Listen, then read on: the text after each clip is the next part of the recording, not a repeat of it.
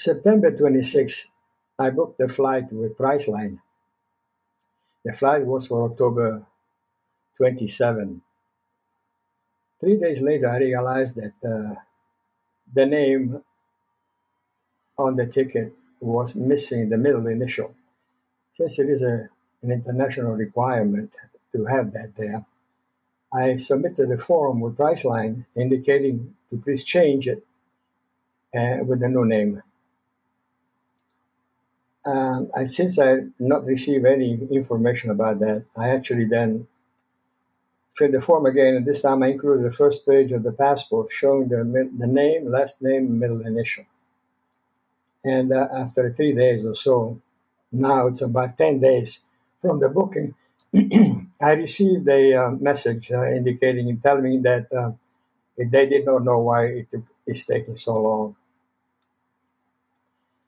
So another week went by. In the meanwhile, I had called Priceline quite a few times. They always told me that after keeping me online 20 minutes or so, that they were working at that.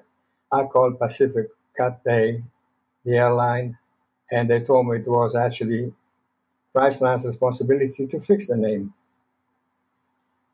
About a week from departure, being concerned that the name not being fixed, I wouldn't be able to board the flight without the right name.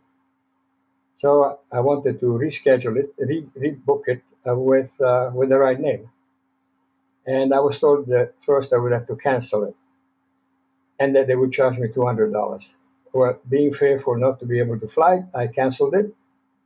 I paid the $200, and I rebooked it, but not with them. I went with Cathay Pacific directly, and I paid about the same price. So my feeling is that since they never took care of the problem that I signaled to them, it is Priceline responsibility to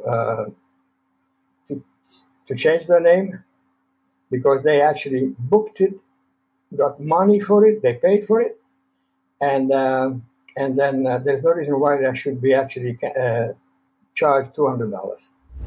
It's very simple. Just give me the $200 back, because you are the one who made the problem, did not fix the problem on time, and I don't see why I should suffer by that. Thank you very much, Priceline.